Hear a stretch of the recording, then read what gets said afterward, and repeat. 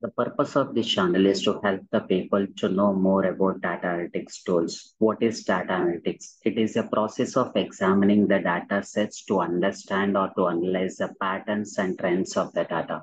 It helps the organization in understanding the existing situation and helps in decision making by providing more insights of the data.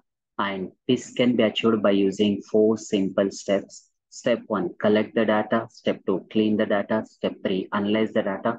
Step four, visualize the data. And this four-step process, we will be using different data analytics tools in every project to achieve this four-step process.